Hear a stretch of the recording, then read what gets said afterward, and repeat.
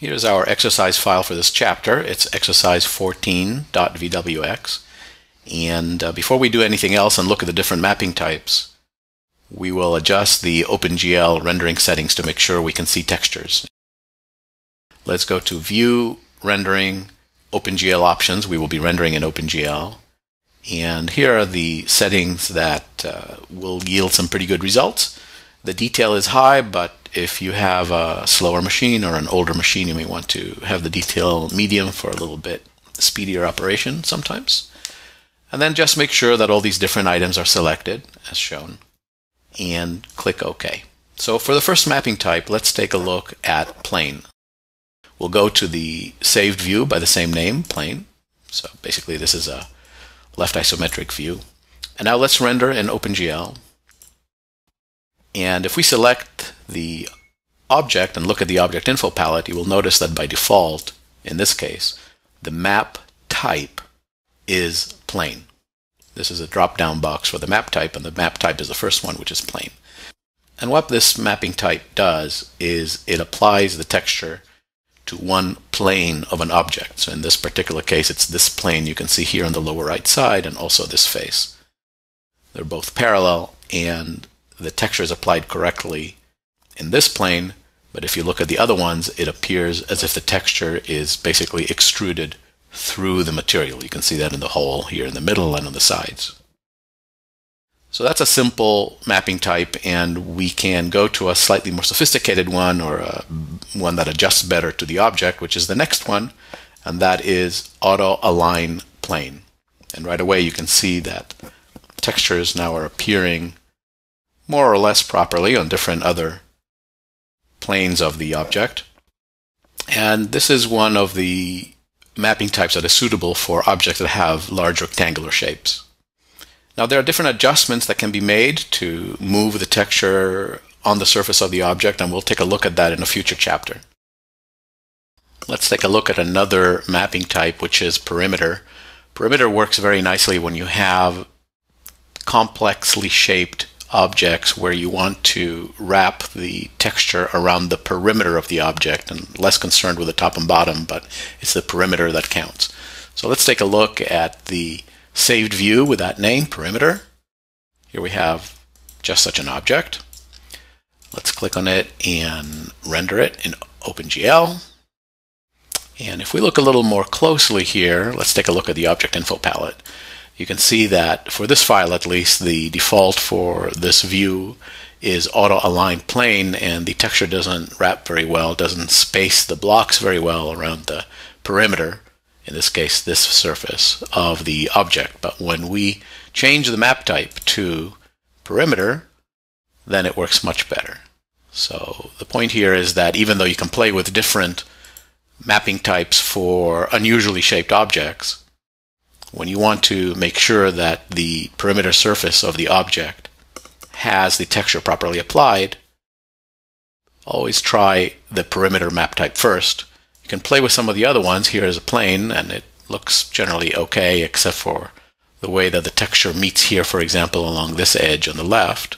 And then when you click perimeter, you can see that it's fixed and properly spaced.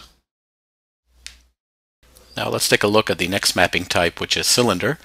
And just as the name suggests, the cylinder mapping type is suitable for cylindrically shaped objects. So we'll go to the saved view with that name, cylinder. Here we have a cylinder. And let's render it in OpenGL. In this case, we're using a brick texture, and if we select the object, you can see in the object info palette that the map type is Auto Aligned Plane. And if you look closely, you can see how the texture doesn't quite line up well as it wraps around the perimeter of the cylinder. The better mapping type for a cylindrical object is, no surprise, cylinder.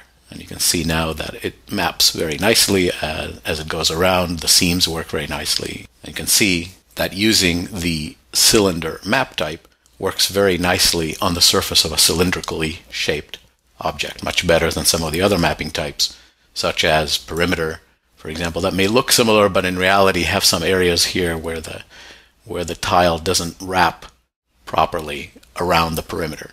if we go back to cylinder, you can see how nicely it works.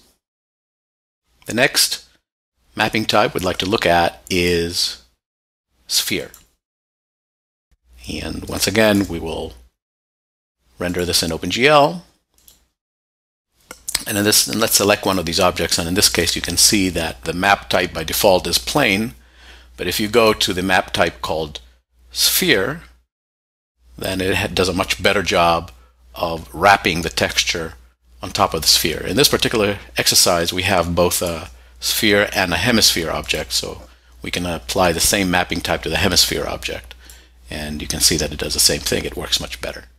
If we try a couple of other mapping types for this, for example cylinder, that doesn't quite work as nicely. You'd see it stretches the texture over a portion of the hemisphere, and if we go to auto-align plane, then it really bears no similarity to what would be expected for a hemispherical object. So really, for these kinds of round or hemispherical or semi-hemispherical objects, the best mapping type is sphere. Now there's one more mapping type that doesn't normally show up when you click on this drop-down box, and that is a mapping type that applies to roofs.